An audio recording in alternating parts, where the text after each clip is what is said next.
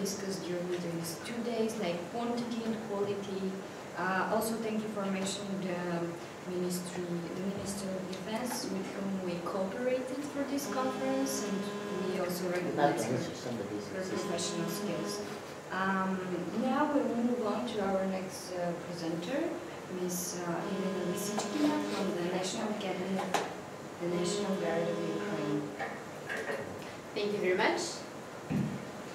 Okay, I would like to talk about stereotypes, because media is very good at placing stereotypes about women on us. Actually, do we have the clickers? Yes. Thank you.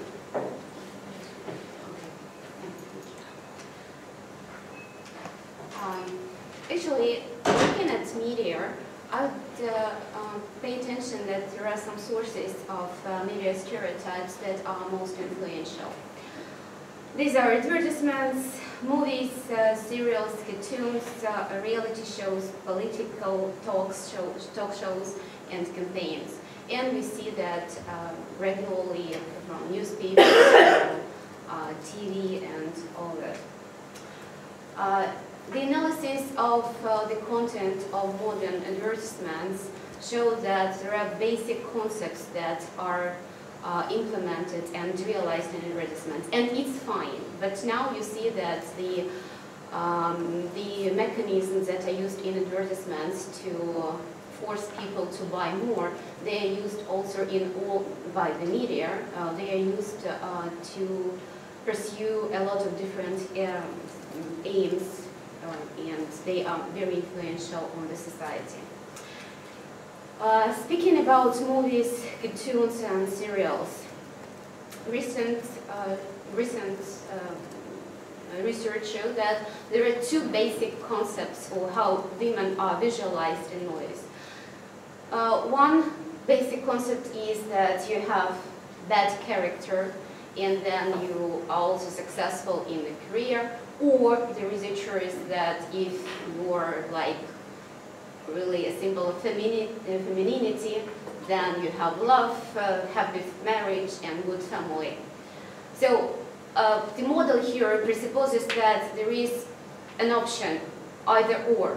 But actually, and a lot of females in uniform as well, they show that it is possible to pursue both, and to have career, to have family, and to realize yourself in a lot of different aspects. As for special movies about females in uniform, I would say that if you look at different media contents, then they have kind of ranks or rates, and like the sexiest women in uniform in movies and all that stuff. So again, here what women bring to the forces is fragility, beauty, something like that. It's not about professionalism first. First, it is about something that only women possess, like this. Okay, this is for us to think about.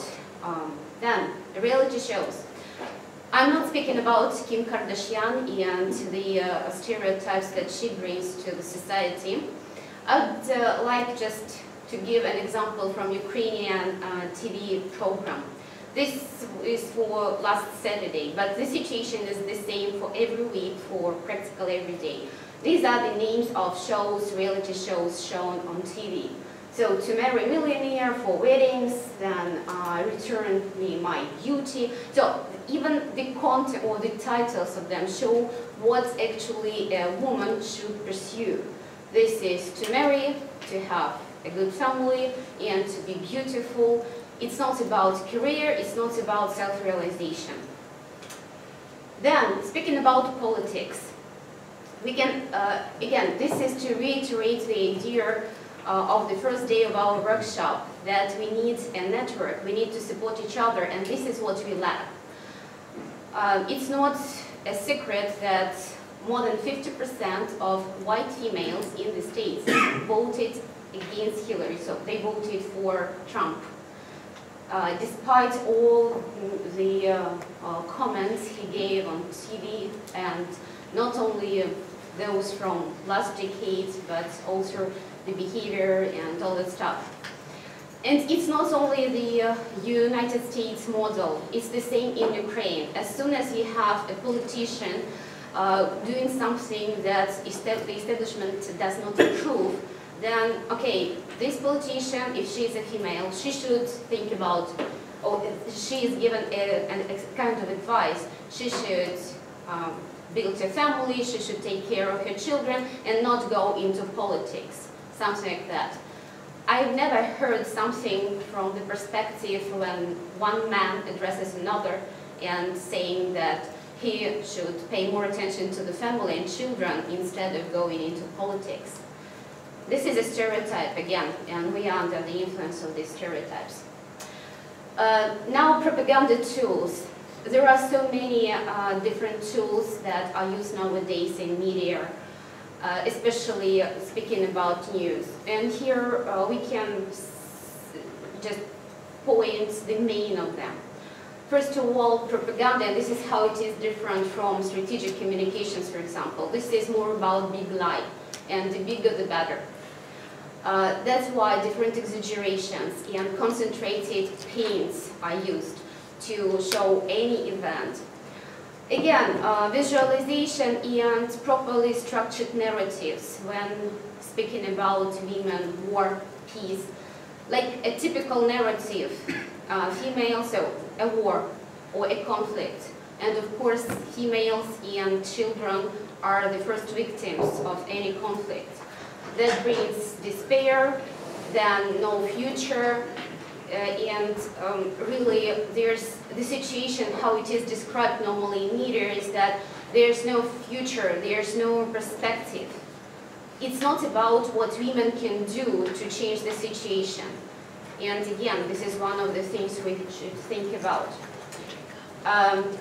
Yes, of course there are happy stories. I like the last Olympics when we had an example of a sportsman from Syria who was very brave and courageous, and then she also showed quite good results at the Olympics. But this is like a raisin in a bun. And of course, if media adds a lot of raisins into a bun, then of course this bun won't be good as well. So there should be some proportion of happy stories in the general content of media that is suggested. So, wrapping up everything, I would suggest several issues for consideration, speaking about the impact of media on women, peace and war. Actually, how to avoid the stereotype addiction. Once it was this year at the NATO annual conference on gender perspectives, we were shown a short video about children in the kindergarten being influenced by stereotypes. They were asked to paint a fireman, then a surgeon, and a policeman or a police person. And of course, in the perception of children, all these people were males.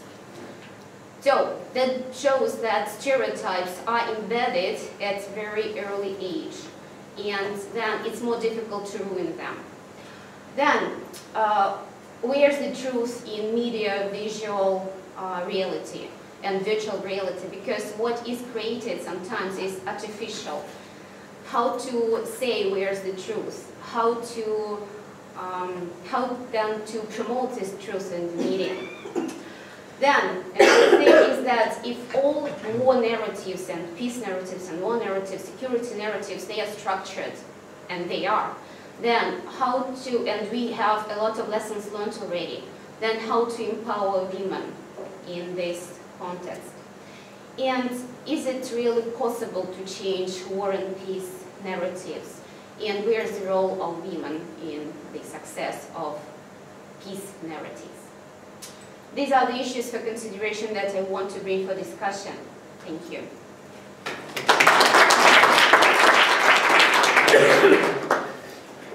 Thank you very much for your opinion and presentation and the perspective you gave us.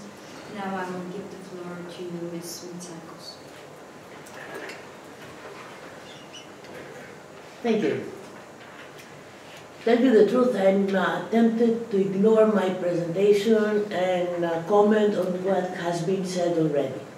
Starting from NATO being a tool of war, while NATO is definitely a peace network, but it is a conception, I know. And the 99 case, and forget it was the 50 years of NATO, 50 years at least in the female person is a crucial age. It has overcome it, I think. Anyway, I have to warn you. This is a large presentation, I'll go very fast. And then I'll make the rest of the comments and how does this work? Blind. Nothing? One button. It's this one. Like this one? Yes, this one. Oh, let's see. Where are you? Yeah. Okay, the topic of this panel is the media.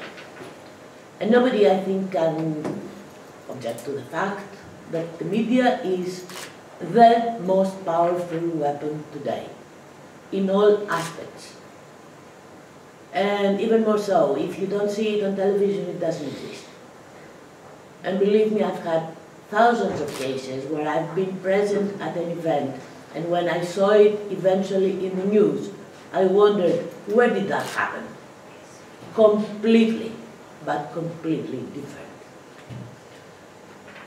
And it is there where it's decided who gets to talk, what shapes the debate, who writes, and what is important to report, or how to report it.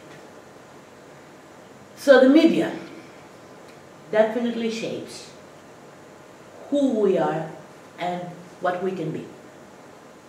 And unless we realize that fact and we try to change that one way or another, I don't think we have many chances of doing anything. Let's be real. I have more comments on networking, I have more comments on the language we use and the stereotypes that are created, but I'll do that later. So,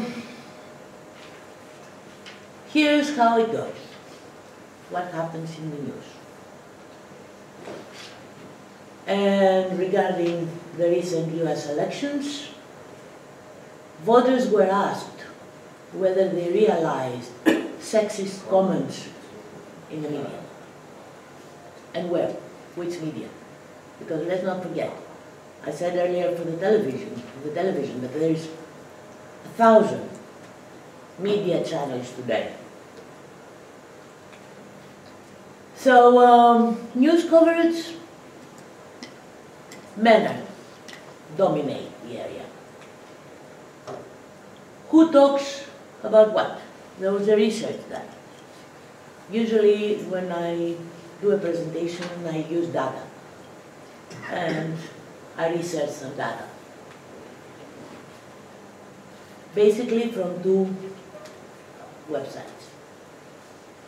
The Women's Media Center, it's a very interesting site. I would suggest you go into it.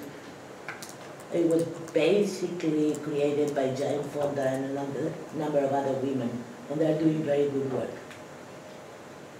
Another organization that does research in England. There is some very recent elections in England.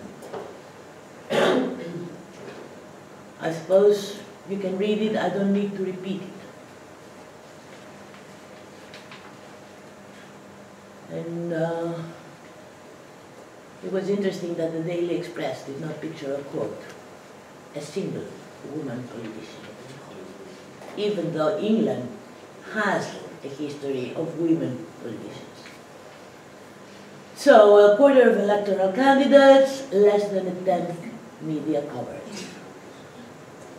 And like you mentioned before about the wife, usually the wives that the women that are presented in the media are wives, lovers, or in a negative other sense.